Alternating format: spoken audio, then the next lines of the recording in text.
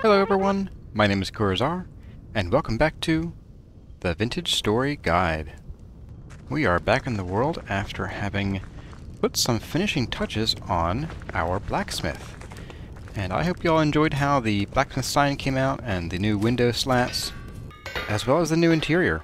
And I hope you all had a good laugh at me completely breaking my Hellhammer setup and then stripping out all the powertrain and realizing that wasn't the problem. A couple episodes ago, when we were building the potter's house, or the pottery shack, we went deep into the earth because I had taken what I call a core sample, and I had found that not only do we have granite beneath our feet, but we also have some of that green stone that makes me flash a certain picture on the screen, and we also found that down here there is a pinkish-grayish rock called phyllite. And here is that green rock that I cannot mention, and here is that pink rock, phyllite. And those are drifters. And we got some pretty good use out of this little mine here, and we were able to make the tower for our pottery shack as well as the chimney. And since we have spent a few episodes hanging around the house working on some of the more local projects, I've been sort of getting a hankering to head out again, and I think it is adventure time. I also wanted to go on an expedition because there are some stone types that we haven't found yet that I would love to get our grubby little hands on. For instance, there is a stone called chert. It is a deep red stone, kind of like a nice deep red brick, and we don't have any of that. We also don't have any green or white marble, or chalk, or what else don't we have here? I think there's kimberlite. We do have conglomerate, or at least we know where it is.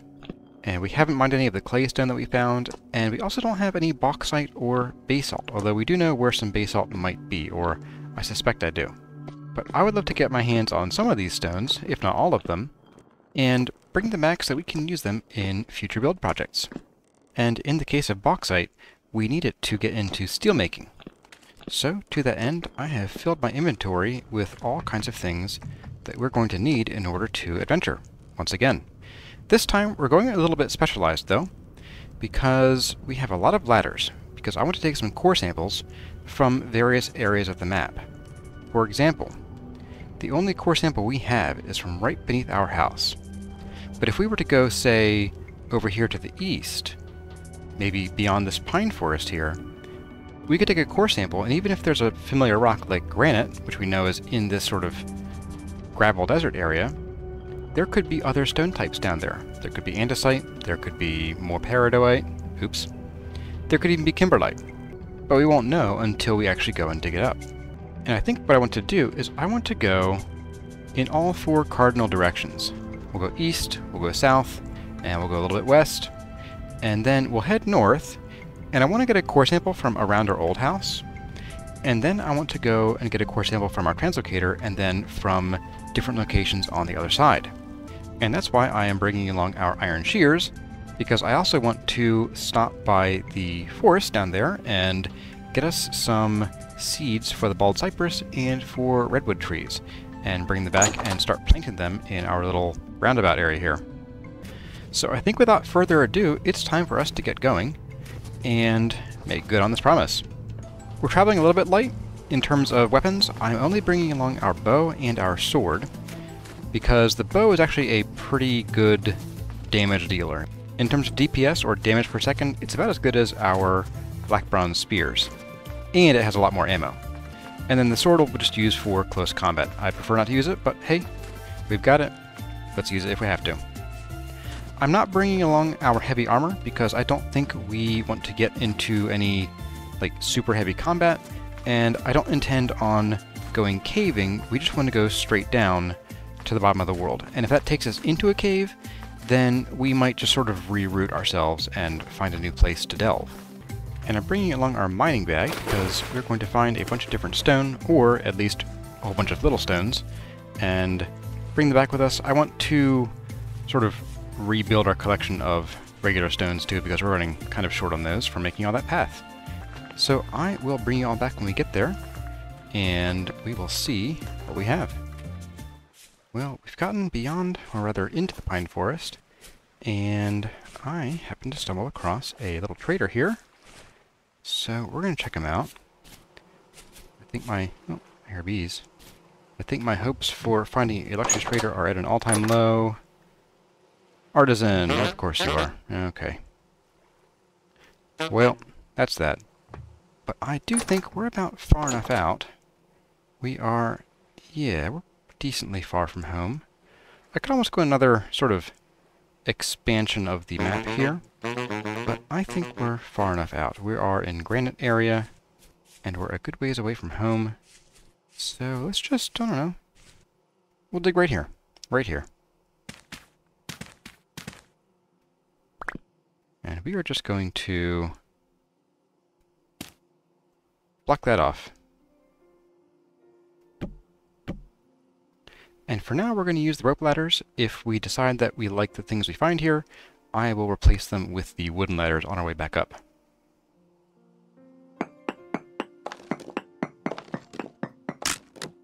There we go. And I'm going to start using our bronze pick to pro-pick the area.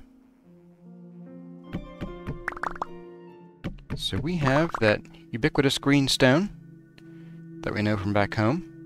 I think this is occurring a bit higher up, so I'm kind of hopeful there might be another layer deeper down.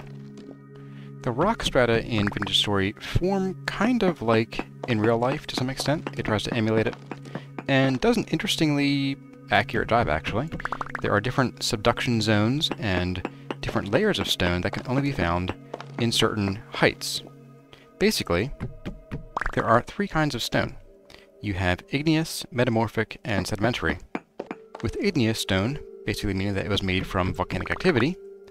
Sedimentary means it's just sort of settled bits of dust that get compressed into stone. And then metamorphic, which is stone that was sedimentary and has been turned into something else by time and pressure, and usually heat.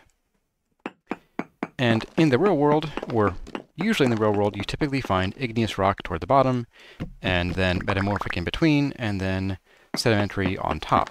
And that's kind of how it works in Vintage Story.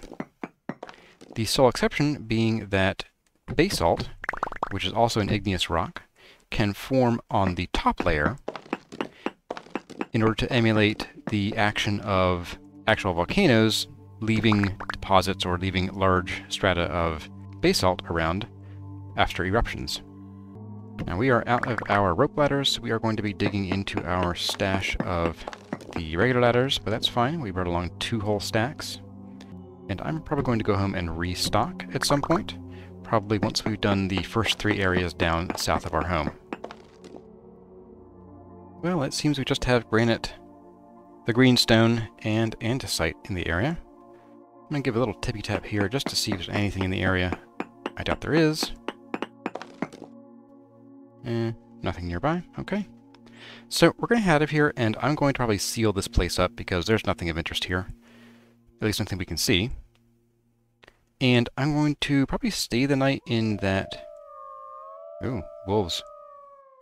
I'm probably going to stay the night in that trader's hut, or trader's cart, and then we will start heading toward the south. So I am spending the night at the trader's, and I've already slept. I'm just waiting for dawn. So I hear drifters and I've heard wolves, so... But I'm glad I stayed here because I was looking around the map, and I found, right down here, there is another trader cart. So that is in the exact direction we're going to go next, so our goal being probably around our clothing merchant down here to the south. And we will stop at this trader down here, see if he's a luxuries merchant. If not, we move on. But I did want to point out that you can typically guess about where traders are going to show up because they have a fairly standard distribution around the map, or fairly... Yes, thank you, buddy. A fairly regular distribution around the map. So, for instance, see how close these are together? They make this sort of triangle, and the next nearest one that we see on the map is up here, and there's one down here. This is our commodities merchant that we go to all the time. And then over here is our artisan near the home. So when you get a feel of about how far they are apart, you can start to look in sort of a nice ring radius around each merchant. And that's kind of why I was looking in this area here in the first place. And that means that, like, up here, for instance, we could expect a merchant to show up maybe up in here. And I don't see one, but it is possible that their cart is maybe covered by some trees. Or it could be that they may have generated in water that was too deep for the game to support, so it said no merchant. But looking around the map is just a good way to find merchants if you are playing a game where you have map enabled. Sometimes people like to turn the map off for reasons, or if you're playing the wilderness survival, there is no map available there either. Well, I think it's about time for us to get going, so I will see you at the next merchant. Right here is what I was talking about a minute ago with the subduction zones. So here we have a meeting between andesite, that green rock, and granite. And this is where one of those stones, or maybe two of them, push the others down beneath them, at least as far as where the world generation is concerned. So this could actually be an interesting place to dig again, even though we're not quite as far as I was going to go. Because when you have a long stretch of stone, it's kind of rare that you have that sort of huge, long soul kind of stone. So I might actually dig another shaft here and just see what's here. I'm kind of curious. Let's find out.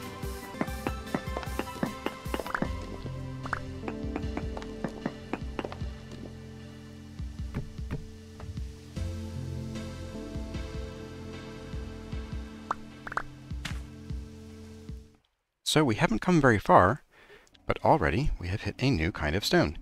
This is kimberlite. This is kimberlite in its regular full rock form, and it is a nice green stone that is good for green accents, or if you want to chisel, say, a painting and you want a nice green color.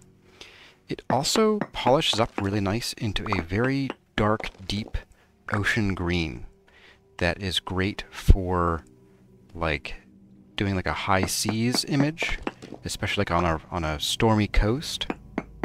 And so I'm going to just grab a little bit of this and maybe a few of the actual pieces so we can bring it home as relieved rock, and that way we can actually see it in its polished glory. We will move on from here pretty quickly. I do want to hit the bottom here, but I'll check the bottom. I suspect it might just be andesite the rest of the way down. Maybe not. We're only at 88. We'll see, and then we will get over to that other trader. And we have hit rock bottom. Time to leave. Our gear spins back very fast here, and we have nothing but kimberlite, so we will have as much of this green rock as we could possibly ever want or need. And in the case we come to mine this out, we're going to have a lot of adventure because I have heard a lot of groans from nearby caves. Like that. So this place teems with excitement. And once we get up to... Actually, I can just do it here. Why not? I'm going to mark this on the map as kimberlite. And I'm going to make this some kind of green. Yeah, we'll do that. And we'll mark it as this. There we go. And the scary music closes in. Anyway, I will meet you all over at the other trader that we're going to explore now. And here we are, approaching the trader. I think... Oh, I have got some resin here. Let's take it. I have been gathering resin as we find it along the way. That was a close one. Hey, there's lava down there, and... Oh, there's iron, too. Oh, that is iron. Cool. And you know what? Let's go ahead and go take a look at that iron. This is a really nice, easy to spot iron vein, too. Oh, and there's a glowworm cave. Oh, that's so cool. Oh, so we have rich hematite in granite and the greenstone. So next time we need iron, we know right where to come. Well, let's go check out our trader friend. And I may stay the night in here because it is a high rift activity night. Or very high. So, hey buddy, what do you... You are a clothing trader. Not what I am looking for. But you do have a bed, so I might stay the night just to get past this very high rift activity. And we will head where we will get back on course to our original destination. I'll see you all then. Oh, terracotta. Don't mind if I do. Not too shabby. And looks like we've come across some kind of Stonehenge ruin here. Yeah, look at that. Have to come dig through here later. Okay, we are coming up on our little trader here, and whoa. Now that's a ravine. Okay. Do you go anywhere, or you just kind of... Interesting. Not really interesting. Maybe that goes somewhere. Could.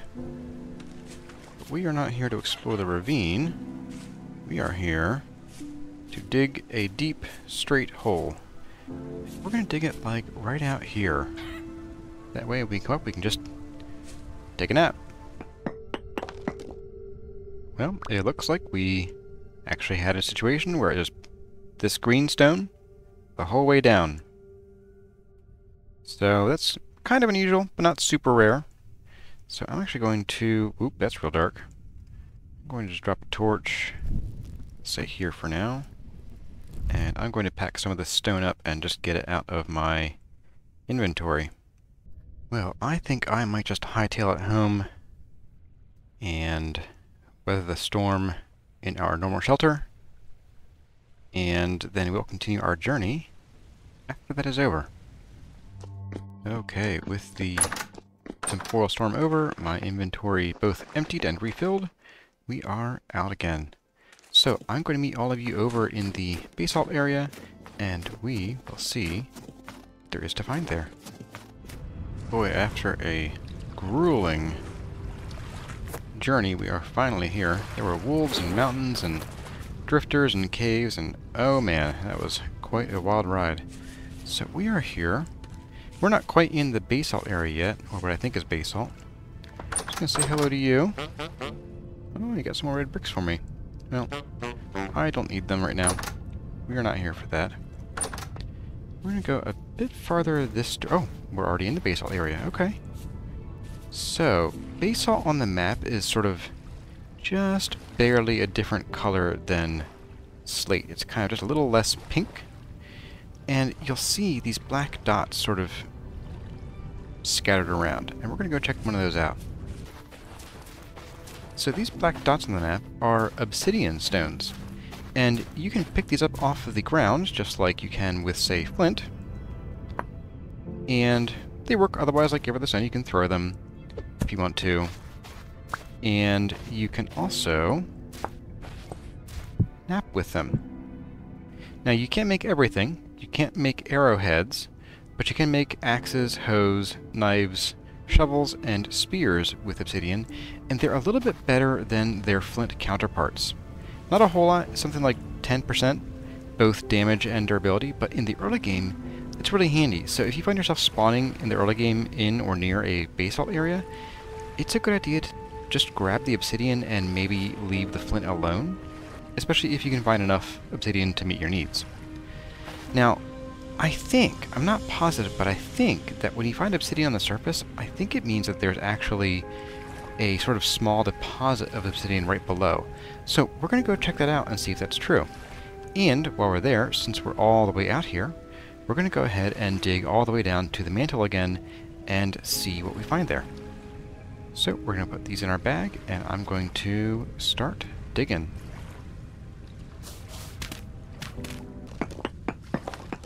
And there we are. Obsidian right below us. Look at that. That was very quick. Let's go ahead and you can break these blocks to get, just like usual, 1 to 4 or maybe 1 to 3 pieces of rock. And you can relieve obsidian. So let's go grab a couple pieces here if we can. But you'll find that it generates in these sort of smallish flat discs.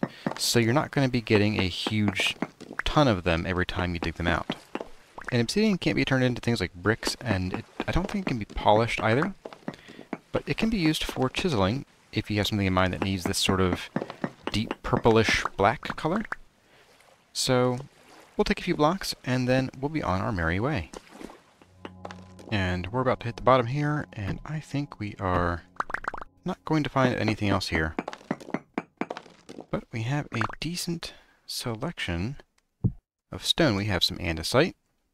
We have that green stone. And right in here is a little cave with some copper visible. But we could come back later and explore that if we wanted to. But for now, I'm going to head up. I'm going to grab a few blocks of basalt because I didn't do that yet. There's also gold in this vein of quartz. Found some with a pro pick. But yes, I'm going to grab some basalt from above this really tiny sliver of slate. And then we're going to head out of here. I think from here, we'll head north to our old home. And I know that there was some salt reading I found right around here. 25%. Right in here. This might be a fun place to delve, not just with a straight shaft down, but also to explore underground and see if we can find some salt. And from there, we'll head over to our translocator.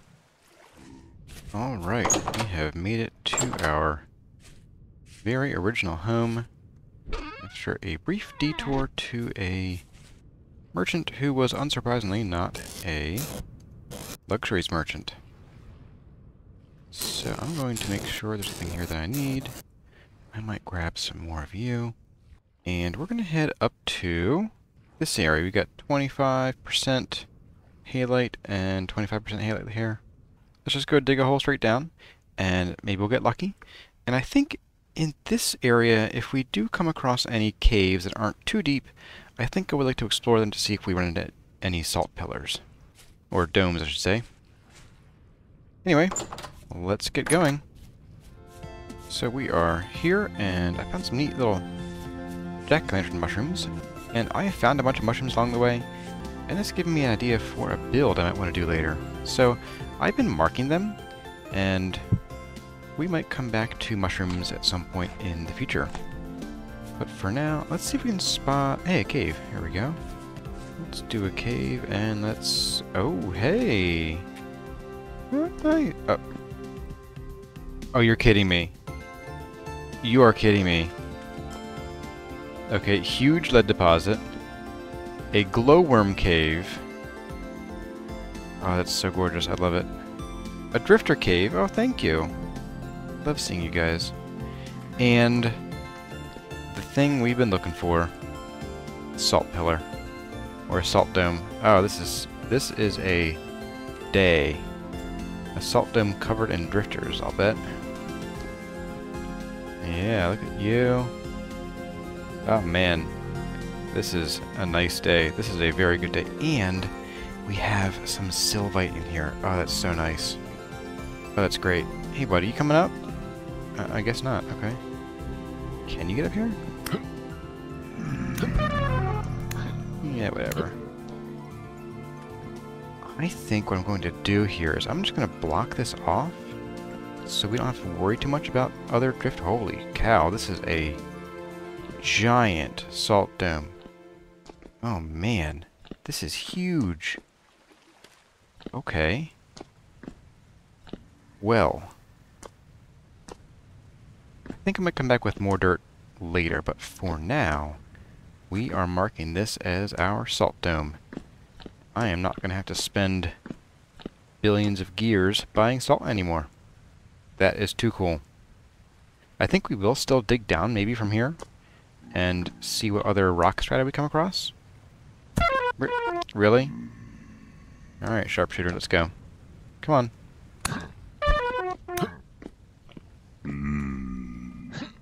Ah, come on. There we go. Maybe I will just block off maybe this area here. That ought to do. Let's mark you as salt. And you know what? We'll just take some too. Why not? It is even, I think, visible on the map. Look at that. If I had known what I was looking at, I would have been here ages ago. So this is a salt dome, and this will extend the entire way down to the mantle. And if it's visible here, this probably means that we're only, I don't know, a dozen or so blocks above the next layer down, which should be igneous, because shale is a sedimentary rock. And these salt domes sort of, they stick up a little bit into the sedimentary layer, but they extend the whole way down through the igneous rocks to the mantle. And salt is the only place, or I should say halite, is the only stone in which you will also find sylvite. And you'll find them as these sort of patchy red ore bits. And I'm going to take like one block as a sample, but by and large, the sylvite's only purpose is to be ground up into potash for fertilizer. So I'm going to dig some of this out, and I will take a sample both of the rock itself and of the sylvite, but I'll just grab some salt stones and take them home. And just because I was curious, this is the entire size, or the diameter I should say, of this salt dome. So these are pretty big. This will supply us with enough salt for this game and the next 10 Vintage Story games that I ever play. And now we're just going to dig down to the mantle again and see what other rock strata we pass through. And we will see that, and we will see if it can be confirmed that this halite goes the whole way down. Okay, we have hit the mantle, and it kind of shrank away from me a little bit ago, but I think, yep, there we go. So it is just off in this direction.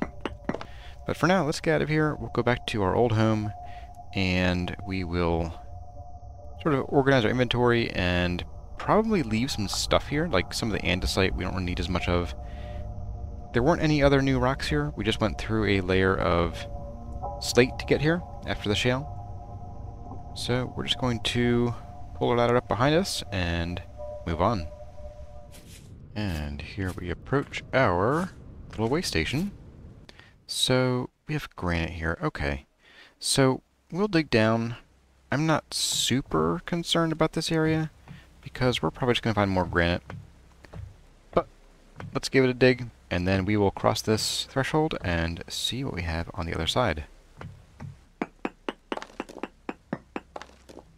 Oh, that was silver ore. Well, we have silver here, I guess. Cool. And we have nothing here but granite and lava. So we're going to just drop that there and head back up. And let's get to the other side of that translocator.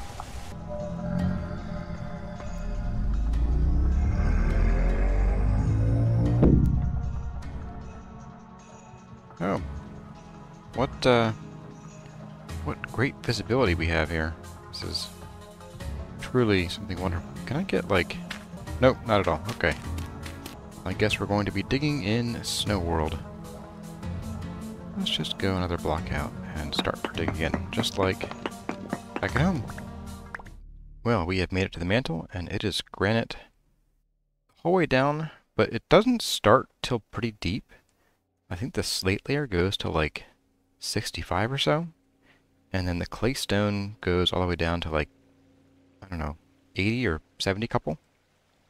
It's a pretty deep sedimentary layer. And right in here, we have some gold. So I'm actually going to, I think, start picking up some of these ladders here. Oh, we've got a splasher. I want to get some of these ladders up, and then I want to put down a dirt block, probably one more block down. There we go. And then we'll start making a more permanent ladder here. And this deposit of quartz didn't have anything in it, so I'm going to just ignore it. And at some point we will explore this cave once I come back with better armor. But for now, I think we're going to go rest, and then we will go and pick up some seeds from those trees. And maybe some wood. I don't want to load up too much, but it will be nice to just have some without having to wait for it to grow. So I will see you all there. And what do I see over here but the first southerly crop that we have seen so far. We have sunflowers, just the one, but that is a promising sign. So, hello. Might grab those. after I check this little hole out. Sulfur? Okay, I'll take it. Shoot. You can bet we're coming back here because we are out of sulfur at home. And we need that for gunpowder and for medicine. Actually, for blasting powder. Now, these sunflowers are just a single one. They're 8 out of 12. You know, I'll just take them. And we got a seed. Okay. So, as you can see, these grow in about the same conditions that flax grows, but you won't find them naturally typically until you get at least a little farther south than the temperate areas that you start in typically. So, I'm going to keep my eyes out for more southerly crops and see if we can find any interesting ones to bring home and grow in our greenhouses. Okay, we are closing in on redwood and cypress territory. So I think what we'll do is we're going to use this guy's heart as sort of a base of operations. I don't want to go home with a ton of redwood, and I also don't want to ruin this forest, so I'm going to find one that's kind of apart from the rest if I can, and maybe have to go sort of toward the edges up there, like maybe take out one of those trees over here. So we'll just see what we can do. And you have a bed, right? Yes, you do. Okay. And what do you have today? Nothing. Okay, great.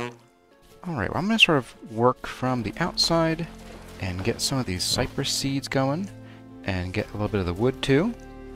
And then we'll pack up and head home. And at some point... that's funny. After that we will sit down and take a look at the new goodies we have and the new building materials we have access to.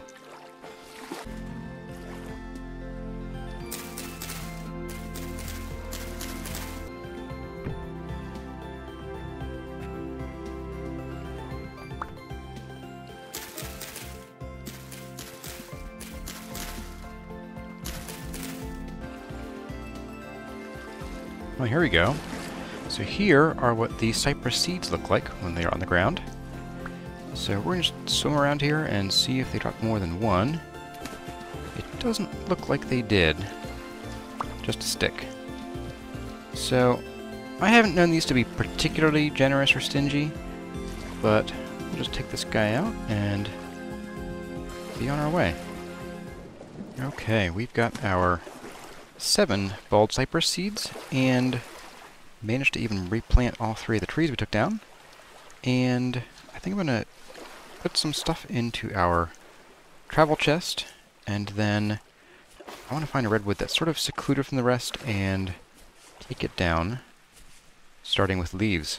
So I'll go find one, and then we'll get working on that. I do love the sound of the rain on the tree leaves.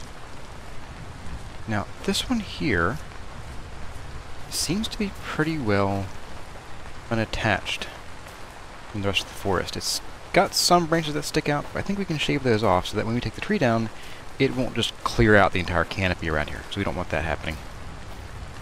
So, I'm going to start shimmying my way up this tree and taking out its leaves. And these can be very stingy with their seed drops, so we're going to have to take out like the whole tree, and we'll be lucky to get, I'd say, 1 or 2 seeds, honestly. At least in my experience in 1.15. I don't know if the drop ratio has changed in 1.16.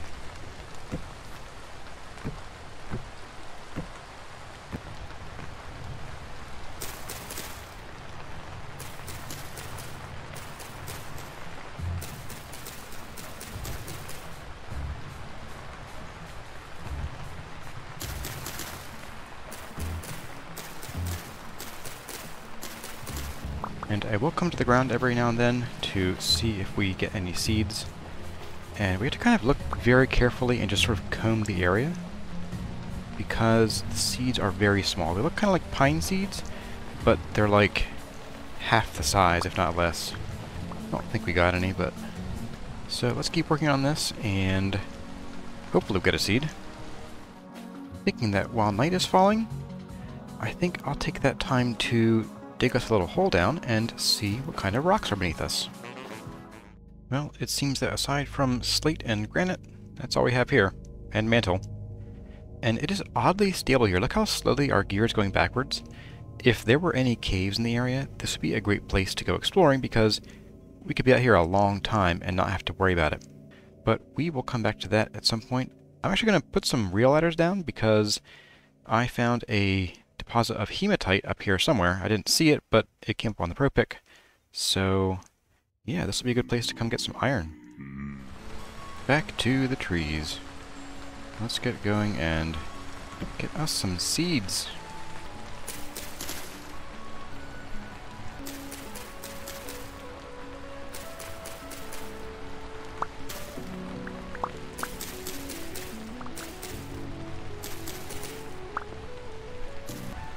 Well, I was going to say we can see for miles up here, but, yep, not with the rain.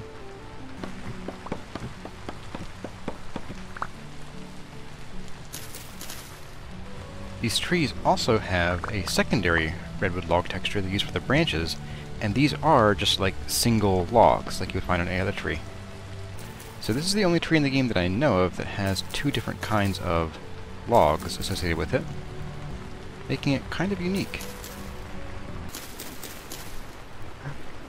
Do you see it right there? That little nugget? That is our first seed. And I intend to go capture it before it despawns. And there it is, our first redwood seed. But hopefully not our only.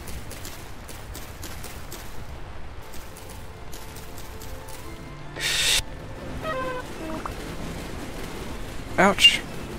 That hurt. Well, at least we can maybe clean up what's on the ground here and see if we can happen upon any more seeds that dropped. While these sticks play splishy splashy in the bathy. Okay, as creepy music closes in, I think we are good to cut the rest of this tree down from the base. That's my shovel. And here goes a whole lot of nothing. Oh my. Rain. Rain.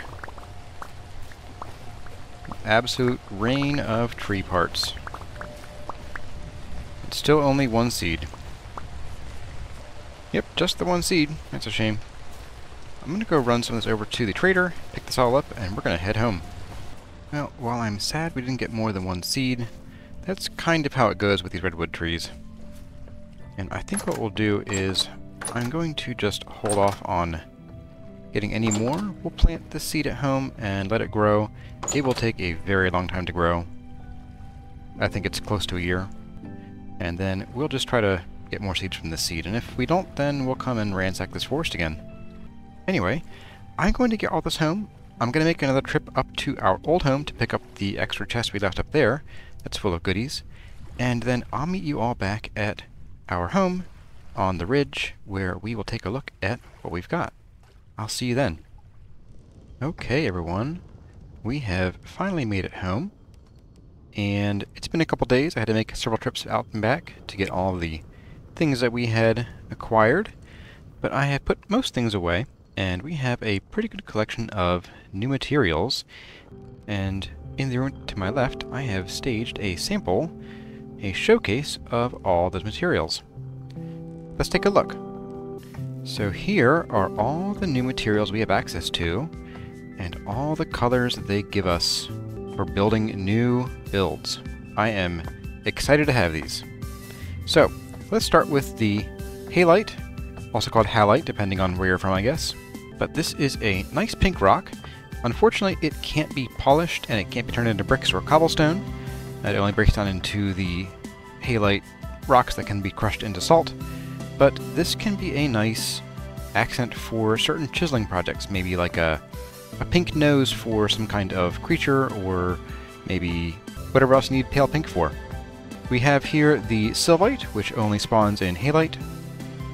And this I showcased not as a material, but to showcase that this is one of the fertilizers we can now just go and dig out of the ground instead of having to purchase from our good buddy the commodities merchant.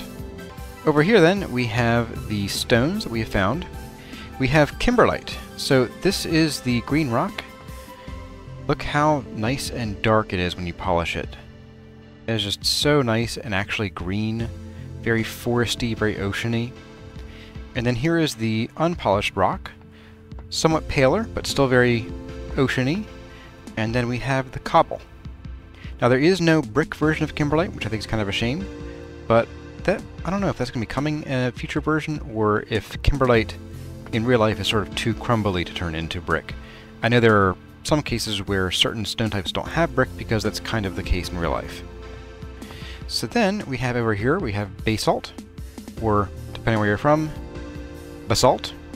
But this is a very sort of a nice flat black color. So with slate, like our roof, we have this kind of reddish brownish tinge to it, and shale is more of a gray color, but basalt is just nice and deep black. So when we want something black in our builds, we can come to this and find what we need.